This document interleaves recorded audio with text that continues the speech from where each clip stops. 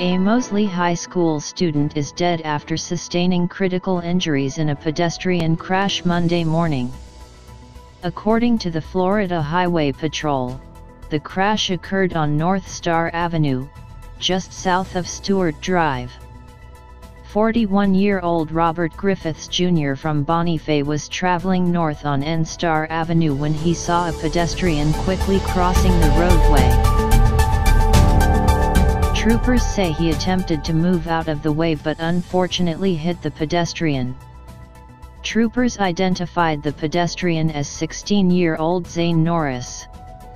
According to the Mosley High School band's Facebook page, Norris was in his sophomore year and was a percussionist. The post goes on to say that Norris was an organ donor and he will now be able to directly save 8 people and indirectly help over hundreds of people.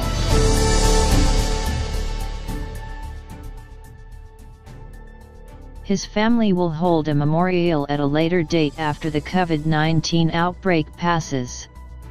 In lieu of flowers, the family asks for donations towards funeral expenses. Donations can be made to the Norris family at Heritage Funeral Home in Panama City.